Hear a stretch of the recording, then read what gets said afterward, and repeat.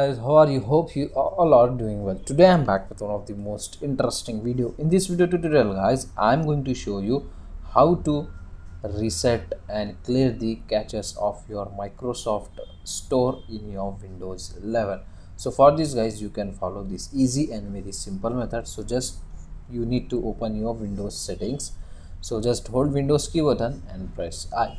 You can easily able to open the Windows 11 settings with this help of shortcut. Okay, and in these settings guys, in the left panel you can get the option apps. Just click on it. Okay, and here in the right panel guys, you can get the option apps and features. Just click on it, and now guys just scroll down, and here you need to find out Microsoft Store. Just scroll down and find out Microsoft Store. As you can see, Microsoft Store is here. Just click on three dots like this and go to advanced options, and here guys once again scroll down.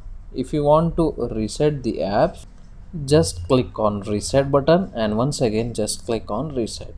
So it will reset your Microsoft Store as well as Microsoft Store caches. So that's it for today guys. The short and very simple video. Hope you enjoy this. If you enjoy, please guys don't go back without like, share and subscribe to our channel. Thank you very much.